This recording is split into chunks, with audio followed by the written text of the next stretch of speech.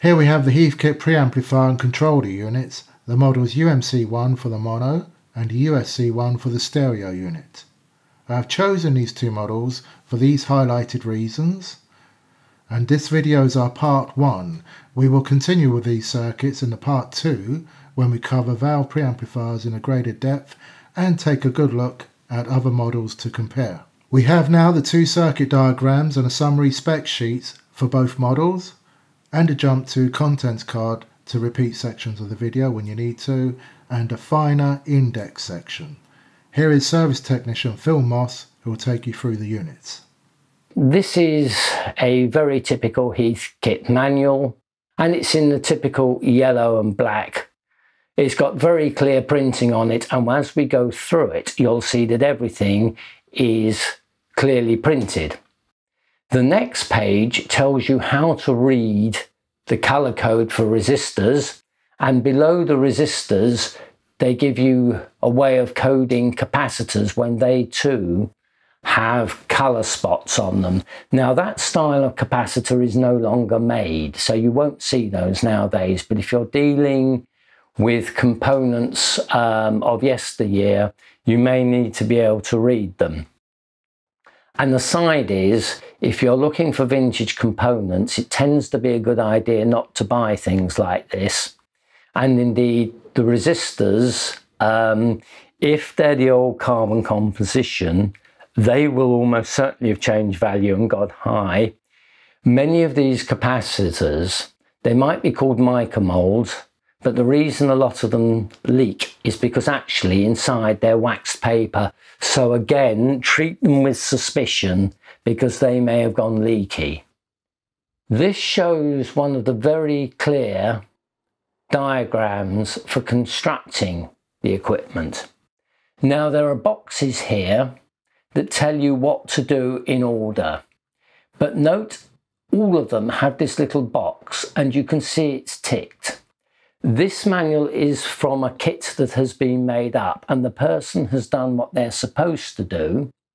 They have followed the instructions in the order Heathkit tell you to do them, and when you have done each stage you tick it so you don't lose your place.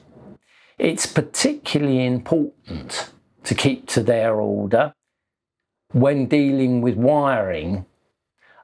Here, if you were to skip a couple of places, you would notice there are a couple of blank spaces on the circuit board. With wiring, you may not see that. And also with wiring switches, in one place, clearly, you have to have two components, one piggybacking the other, and they give you a clear drawing here of how that should be done. They don't assume you have a great deal of knowledge, so at the front of every Heathkit manual, apart from telling you the color code, they introduce you to circuit symbols and they give you a short tutorial on soldering. Soldering being absolutely essential to get right or your product won't work, however carefully you have followed their instructions and got everything in the right place. A lot of people think soldering is simple. No, it isn't. It was quite some time when I was young before I managed to get to make reliable joints. And as I say, it's not a minor thing, and you need to be able to make every joint reliably soldered and not cook components or wires whilst you're doing it. Having a good soldering iron helps. In our next illustration, you've got more of the same of that circuit board, but fitting the rest of the components. Now, in some cases, you might think it doesn't matter which components you fit first. In some cases, however, it does, because you can't fit things when other things are in the way, and particularly with mechanical assemblies, it is very important indeed to follow it. And frankly, there's no real reason why you shouldn't follow them in the order that Heathkit suggests anyway. There's no advantage to skipping things. Now here they give you a very clear picture from two different angles of what you're to do, and somewhere there would have been a list to tick of each stage. Notice here on the right they tell you the colour to use and the length of wire to cut. They supply the wire, they don't supply a great deal of excess. If you don't pre-cut them, then you have to work with little spools of wire knocking around, which is very inconvenient. And of course, if you have to thread the wires through holes in the chassis, then you can't do it with a spool on the end. So it is very important to cut them to the right length first time, and not to use too much or you'll run out, or to cut it too short when you have to replace it. This is the mono version. Very neat, very straightforward front panel. It's got all you need. Input select, the treble and the bass and the volume. Now, unlike the more complex stereo version, this simply has an in-out for the low-pass filter, in other words, scratch filter. The stereo version actually had a pot on it so that one could adjust the slope. As I say, on this one, it was a simpler circuit. Nice professional looking product. If you're going to build something from a kit, it is nice when you finish up with something that looks perfectly well, as though you could have bought it ready-made from a known manufacturer of hi-fi equipment, or indeed for their test equipment. That's an overview. It's quite simple. There's just two valves, an EF86 and an ECC83. Notice on the circuit board that there is labelling, despite the fact that if you've been assembling this with their instructions, you would have got things in the right order anyway, but to help you, they also mark all the components. Some of them, like the one I'm pointing to, are obscured by having the component on top of them, and some of them, like this one here, it's very clear what its number is. It's obviously helpful if you can read it after putting the component, partly if you're coming back to service it. Although if you've still got the circuit diagram and the layout diagrams, it's not that much of a problem. If you bought one of these, that and that look like components that are going to need to be replaced because they're almost certainly leaky. These look to me very much like they're wax paper capacitors, and at this age they're almost certainly leaky. This unit has been nicely built. The wiring is neat, not perhaps up to factory standards, to be honest. For instance, take this mauve wire. It goes over there and gently bends. If this was factory made, it would be sharply right angled and down. But at the same time, if I'd have built this, I'd have been quite happy with my standard of work. This is a good product. A lot of the resistors used here are in fact of the carbon composition type, and they are likely to have drifted a long way out of tolerance. If this was mine, I'd be measuring valve voltages to see if they are realistic, and I would probably change a few of these anyway, particularly around the input valve. A weakness of this design appears to be that they're all carbon composition resistors and they're not cracked carbon. Nowadays I simply changed them for metal film. It would improve the noise performance. It's not sensible to replace them all because many of them will not affect the noise performance of it. The electrolytics, there are people who love changing electrolytics. I've just gone and pointed the 4 in view out. Unless I had reason to believe they fail, like they're leaking, or the voltages across them were low, or this one got hot, I would not change them, because this isn't that old a product, and I think you'll find that the electrolytics are actually all fine. That's an underview. It looks quite a simple circuit board. Actually, it looks a lot simpler underneath, doesn't it, than it does from the top. Most components are on there, but there are quite a few which of necessity are clustered around the switches, because otherwise there will be a lot of additional wiring, and as a lot of that switching is on the input circuit, you do not want a lot of wires, unscreened wires, carrying in some cases small signals. Some of the inputs like radio and tape will be fairly high level, but microphone and also the DEC input are low level and susceptible to hum pickup, so you do want to keep the wiring to a minimum for them. In the next picture, you will see the stereo version. That is very similar in the circuit, but they're not identical. They also needed, for some reason, to move a lot of the controls away from the front panel, and as you see, there is a metal plate and there are extensions on the pots, taking the knobs through via shafts to the controls. With its 6 valves, 3 per channel, it is actually rather more complex than the mono, and also it relies on push buttons for the input selection.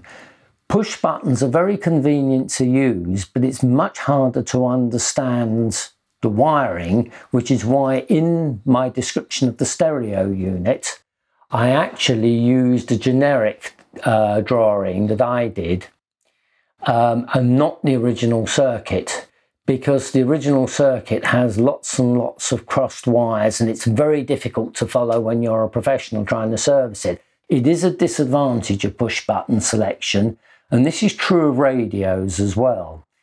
There are many, particularly of the German radios you may recall, that have push buttons for wave band selection and also for tone selection quite often. They're very functional, very easy to use instead of turning a knob, but they are not fun if the thing goes wrong from a service point of view, where a rotary is so much simpler. It's fairly conventional. So we have the EF86, where I've described in various places as a low noise, high gain amplifier specifically designed for low level audio use, even though they turn up in power amplifiers. You have a selection of inputs, a couple of them, because you don't know what level you're going to find from things like radios, they've actually given you a preset pot on the back. Although as drawn, I think it is actually drawn as being variable. That arrow should in fact be a flat head to denote that it's a preset. So there's attenuation for the high level inputs before they are fed to the grid, which is selected by this switch, which is gained with the compensation. There are 2 types of input from this point of view. There are those that are flat, i.e. one does not need to equalize the frequency response, only the level of amplification. And there are those for magnetic cartridge, for instance, or tape head, where you have to have frequency compensation. For a magnetic cartridge, you need to cut the treble and boost the bass, whilst leaving the middle flat. And this is the standard 2 resistors, each with a capacitor across it, which is switched in for that purpose, whereas the others are simply changing the gain. So one would have low gain for the radio input, but for a microphone input, it might well be at a low level and one needs plenty of gain. Depends what microphone they're designing it for. For someone using this at home, they're probably not going for a very expensive but very low level output, and they're probably using a microphone that's already got a transformer built in. There is no transformer here, so if you put a 200 or 600 ohm microphone in, one might find the volume has to be turned up full, and one might find that the preamp is rather noisy. So that's the equalization section. It then feeds in to the first half from the ECC83, that ubiquitous audio preamp valve.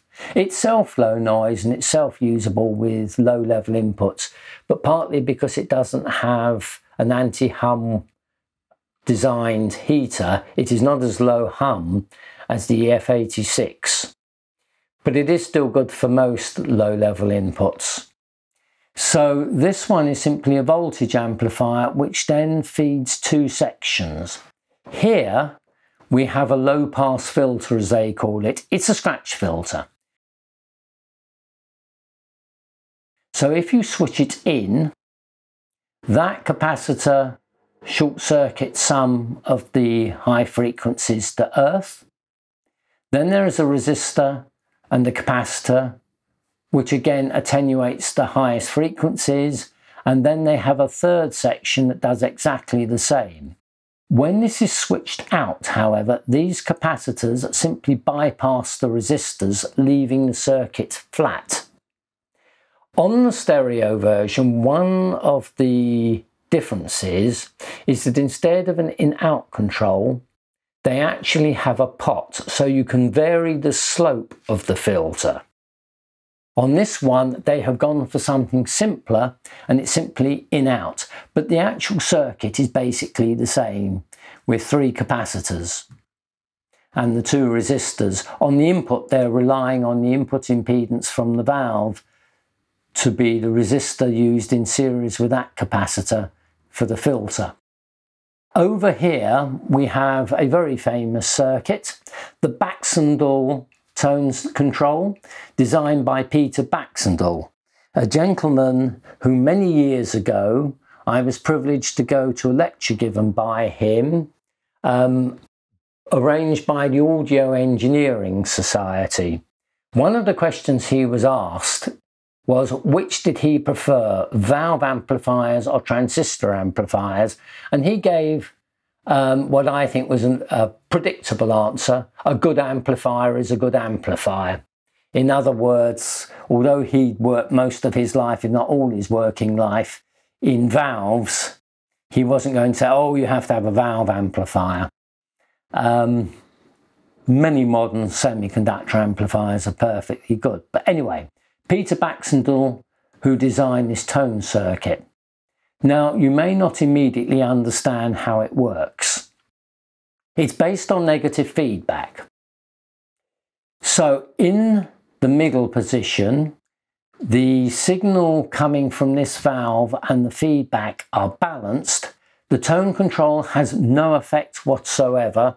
It's flat. However, when one adjusts the controls to the left, the negative feedback, which comes in at this end of the pot in each case, is reduced, and therefore the signal is increased. Now, there is a frequency selective network, otherwise it would simply be another volume control. This is the base control. These 2 capacitors short circuit the treble frequencies across the pot.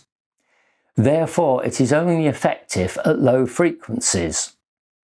Conversely, with the treble control, although there is nothing to stop bass being fed back across the pot, that provides negative feedback at the bass frequencies, this capacitor here blocks all but the treble frequencies from being fed through to the center point and hence to the grid of the valve. So again, if you turn this to the left, all the treble is fed through, no bass or middle, and you get treble boost. But if you turn it to the right, then you get heavy negative feedback from the anode of the valve through there to the grid, and you get treble cut. Now, some versions of the Baxandall require that you have a tapped pot for the treble, and that tap point is earthed. In this case, it's a version that doesn't need a special pot. This is much to be preferred because getting tapped pots, they're not made as standard. So you have a big problem if you need to replace it, or indeed if you wish to copy the original Baxandall circuit. Whereas this one, you can get a pot of this value or something close, and the same with the bass. Very effective tone control. You see various versions of it with different values of components used, but in principle they're the same.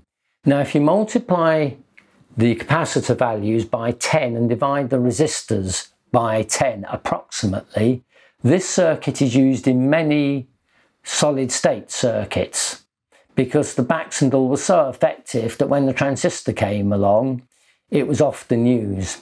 There is a competitor, the Mullard passive controls were often used, and if you look at Mullard circuits, they always use the passive and not the Baxandall.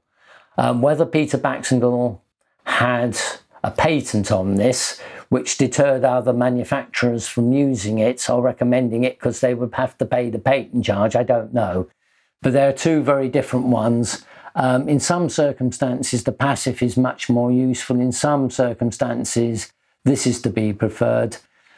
I tend to build things using the Baxandall. So moving on to the output stage, there's nothing particularly interesting about this. The volume control is on the output. A refinement to this circuit, although of course when you're buying something that's already been made up as a kit or made up already and you're not designing it for yourself, another triode on the output as a cathode follower will be very useful, giving you a low impedance output. The problem with this circuit is that it is not suitable for running a long coax cable on the output because of capacitance. You might also get hum pickup, which you wouldn't get with a low impedance output, but the cost of an extra valve is a deterrent for them including it.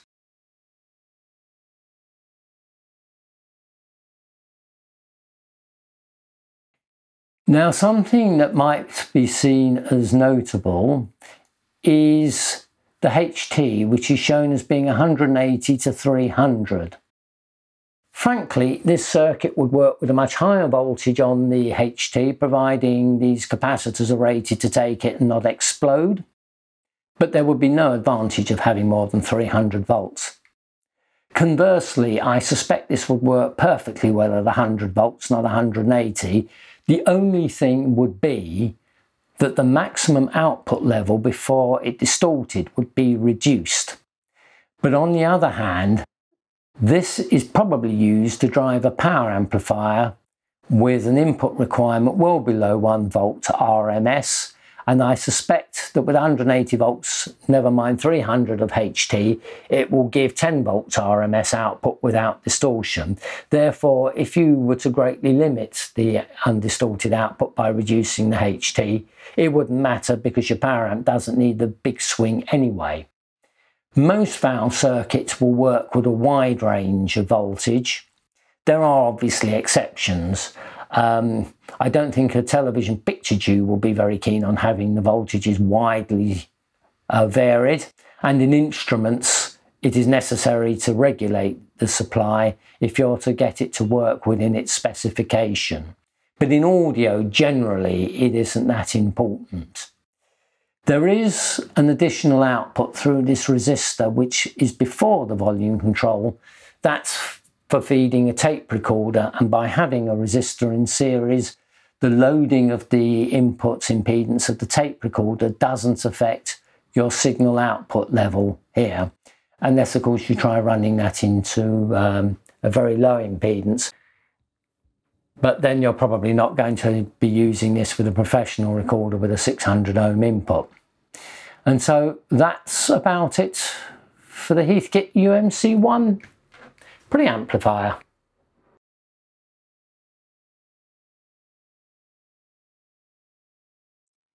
One would have thought the stereo would basically be twice the mono, just adding a couple of things like the mono stereo switch and the balance.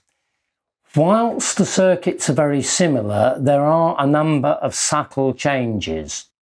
One of them is that the inputs are selected by push buttons. The disadvantage of push buttons over rotary controls, particularly if one's trying to explain them or service them, is that there are lines drawn all over the place and it's virtually impossible to understand it. So what I've done here is have a simplified version showing how the equalization is arranged around the first EF86 and the input connectors. So on the left hand of this circuit diagram, there seems to be a rather lonely EF86 which goes nowhere except having an earth rail in common with the rest of the circuit. As I say, I will come to the equalization in a generic circuit drawn later. So, ignoring that and simply going to the input EF86 here, high gain, low noise amplifier. I've gone over this several times before and won't go over the details of that circuit again. We have something unusual here going down to a switch, which conveniently, if I didn't know what it was, tells me it's the rumble filter. So how does that work? In the switched out position, the signal is simply passed straight through to the next stage. In operation, when that is connected there, however, the signal has to pass through these capacitors. Now, capacitors obviously have an increasing reactance with reducing frequency. So here we have a filter with a resistor in the middle, and the rest of the circuit constitutes the resistor on the output here. And that has the effect of rolling off the bass frequencies, whilst passing middle and treble unattenuated.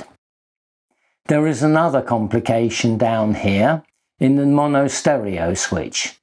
One needs a mono stereo switch, obviously, either because one has got a mono source and one wants it to come out of both speakers, or because one has a noisy source. And by switching into mono, one often reduces the effect of either surface noise on a record or noise from a tape recording. But also, if one has an FM stereo tuner without a stereo switch, there is a degradation in signal to noise ratio of about 30 dB, which is big, between stereo and mono. So if you have a noisy signal, if you cannot switch it into mono on the tuner itself, you can switch it into mono on your preamplifier and the signal to noise ratio will greatly improve. Moving on, we have the Baxandall tone control circuit. If you look at the values in here, they are, for some reason, slightly different to the values that were used in the mono unit, for reasons I do not know. I explained how the Baxandall worked in my video on the mono unit, and so shall not go over it again here. Another difference is, as I pointed out in the mono, it simply had a switch low pass filter, in other words noise filter. In this circuit, however, one has a pot, so one has the choice of the slope of the filter, in other words how harshly it works. On the good recording, obviously one would want not to use it at all because it restricts the high frequencies. On something noisy, or if you're playing 78 records which are intrinsically noisy, because shellac is intrinsically noisy and the frequency is very restricted, you would probably want to put this on with the maximum slope. It's not a passive control because you can see there's negative feedback via there feeding into it. So the 6 dB per octave that you'll get per stage of a simple RC filter is sharpened up a lot. Now, I talked before about a simplified circuit around the input valve. We'll now go to my simplified drawing. This should probably be very familiar to you from other circuits if you looked at other circuits. In this feedback circuit, it's between anode and grid. There may or may not be, depending on which input and which circuit, a resistor here between the input socket and the grid. So here we have the RIAA circuit with these particular values. If you look at different circuits, you'll find there are different values of capacitor and resistor used, but they all have in common the same time constants. So this circuit is flat for the mid-range of audio signals. It seriously attenuates the high frequency end and it boosts the bass end, both of those statements being relative to the middle, which simply there is flat feedback, negative feedback, and that is chosen to give the right amount of gain, which is considerable for a magnetic pickup of the modern type. If it was a 78 pickup, you would stick it into one of the auxiliary inputs and need quite a lot of attenuation because they had much higher outputs. For mic and radio and tape, you do not need frequency compensation, so you just have a resistor, but the value of that resistor varies. Radio may well be the highest output, so you would have the lowest value of resistor to give you the lowest gain. Microphone needs the highest gain, whatever type of microphone you put in here, and therefore this resistor will be the highest value, and the tape input would probably be somewhere between them. On some preamplifiers, you are given a pot, a preset pot on the back, and you adjust it for your particular equipment, because there are no fixed standards for the outputs of tape recorders or radios. Yes, in Europe there are DIN standards, and even those are somewhat variable, whether it's the 50 or 100 millivolt. But if you had a professional tape machine, for instance, the output would probably be normalized for 0.775 volts. In other words, a great deal more than domestic. For tape head, you have maximum bass boost and a great deal of treble cut, partly because there is pre-emphasis in the recording on tape, as indeed there is on records on the RIA characteristic. In both cases, that's because the medium has an increasing amount of noise with increasing frequency, but also the way a tape operates, even if you have a flat recording, it's all bass boost and a great deal of treble cut, and the simple circuit there for the equalization. Now, if you were to see the original circuit with these three compensation networks fed through push buttons, you would find it very difficult to understand. Therefore, I'm not showing it. I'm only showing my simplified generic version. This is typical of virtually all valve preamps, and there is something very similar for semiconductor ones, whether they're transistor or integrated circuit. They all in principle use the same time constants, and they all in principle use the same circuit, even though obviously for transistors the values would be very different. Due to a technical glitch, we had to cut the end of fill explaining the output section. Here we have the balance pot highlighted. The stereo volume pots gang together for outputs A and B, which are your left and right channels to feed to the power amplifier.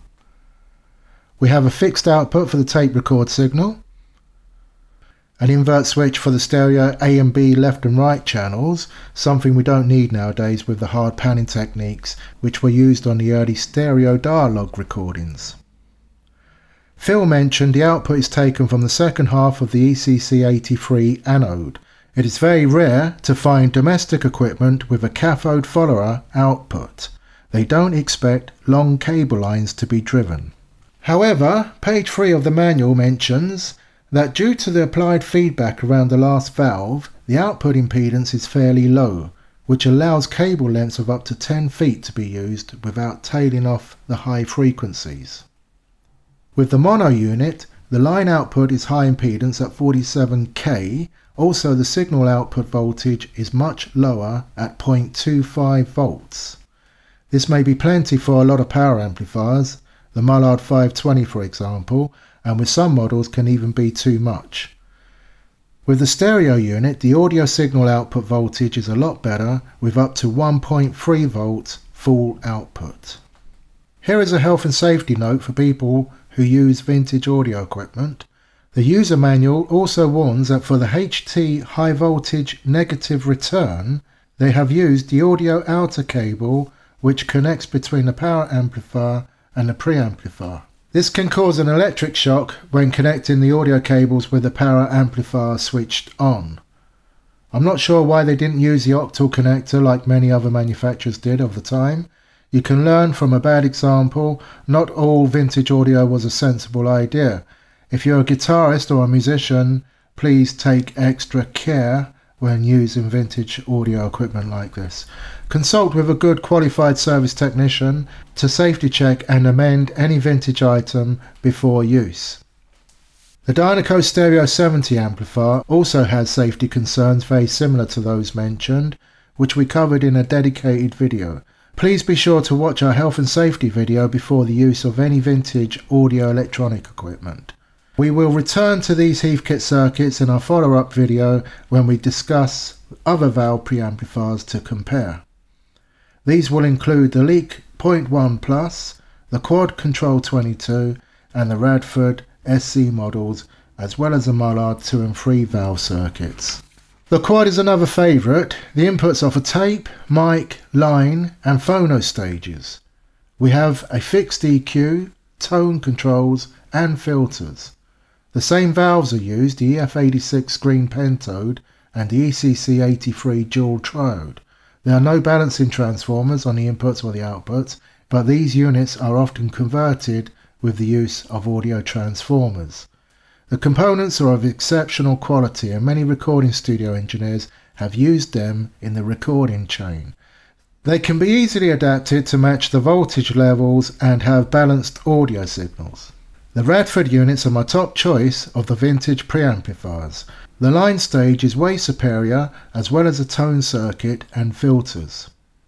However, with the SC22 model, there is a transistor in the first stage of the phono and the mic amplifier, and from my experience this sounded poor, but the rest of the circuit at line level was superb.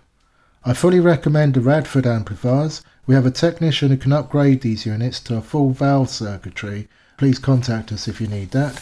There is a cathode follower on the SC3 model and again on the Revox G36 tape machine. We will follow up in part 2 when we cover this subject in further depth. Some of the professional mixing consoles have them as well, the tube based ones, so that's worth going into. Phil is going to move on with radios and our studio technician will jump on board with the design, service and repair of professional audio electronics. Our website is able to take members. Please join and support what we are doing. Online members can download circuit diagrams, technical manuals and scan data, as well as our videos and JPEGs associated with the tutorials. We are getting the forum and the quiz section ready. It's now in process.